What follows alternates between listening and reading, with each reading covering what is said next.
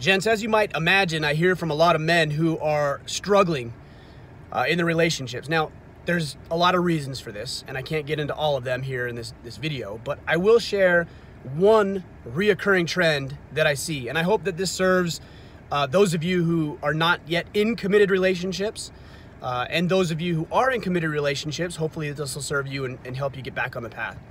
This trend that I see, or this common link between a lot of the struggling relationships, is being with a woman who does not have a growth mindset. She is not interested in improving and fixing herself and getting better and evolving and growing to any capacity. That's a very, very frustrating position to be in.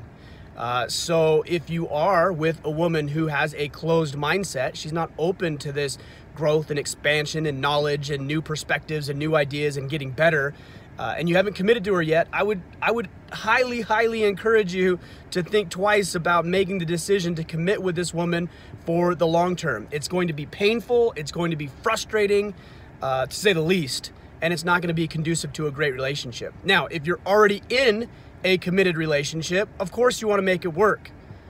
Of course you want her to improve and to grow. Of course you want the relationship to thrive. You have an obligation, a responsibility. You made a commitment. So what can we do to fix this situation? That's what I'm going to share with you here in just a second. Number one, you need to have a growth mindset yourself. You do not have the right to complain about what she is or is not doing if you're not willing to do the same thing for yourself. Look, I get it. A lot of guys will complain. I'm busy. I've got these responsibilities. I've got a job, and I've got this project. I've got these obligations. And so what they'll do is they'll use that as an excuse not to take care of themselves, not to continue to gain new knowledge and education, not to find and pick up new hobbies that are going to edify them and uplift them. And so they'll complain about what their spouse is or isn't doing, and yet they're not willing to do it for themselves. Learn to take care of yourself. Learn to carve out time every single day to focus on you, spiritually, mentally, emotionally, in all ways. Take care of yourself so you're more adequately prepared to take care of others. Tip number two, encourage her.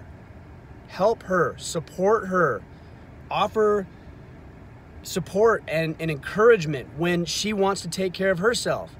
Now look, the way that you grow and the way that she grows doesn't have to be the same. It's going to be different. I used to complain and bitch and moan and gripe and undermine and make my wife feel bad about wanting to take care of herself in her own unique way. Why? Because there was a sacrifice on my part required.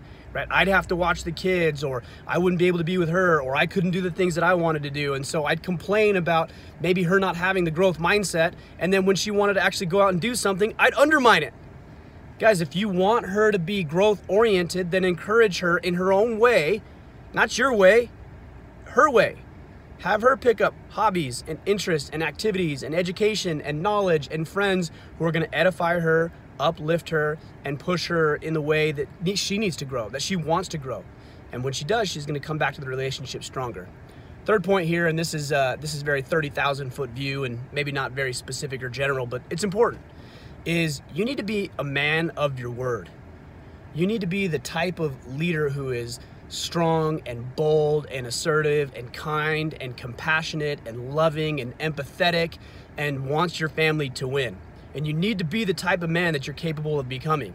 When you say you're going to take out the trash, you need to take out the trash. When you say you're going to start a new business and it's going to thrive and win and everything's going to be great, it better damn well be that way, because she's looking to you as the leader. And if you can't be a man of your word, you're undermining your credibility and authority and influence with her. So when you notice something, not only with your wife, but your kids, that needs to be addressed, if she doesn't believe you, if there's no credibility or authority or influence with her or in her eyes regarding you, then she's not going to take that to heart. The way that you show up when it doesn't matter or seemingly doesn't matter is very, very important. Because when it does matter and you see there's a blind spot or a hole or something that needs to be addressed, it's your responsibility to make sure that gets brought up. And she's only going to take that information to the degree that she believes in you. Therefore, you need to be a man of your word. You need to be influential. You need to be supportive. You need to do the things that you say you will do. And you need to win in all ways. That way she's more likely to listen to you and take your advice when you tell her to go find a friend or find a hobby or find an activity or read a new book or go to a course or do whatever it is that you're encouraging her to do, so she will have this growth mindset. Let's wrap this up. If you are not committed currently, but you're in a relationship or looking for a relationship, please, I urge you, find a woman who has a growth-oriented mindset. If she does not, think long and hard about making that commitment. If you're already in the commitment, you need to learn to take care of yourself. You need to encourage her in every way to take care of hers, and you need to be the man that you're capable of becoming. So when you say something, when you speak with influence, credibility, and authority. I hope that helps, guys. If you have any other questions, thoughts, ideas, drop them in the comments, and let's see if we can get more relationships solved by solving this problem of growth versus fixed mindsets in our partners.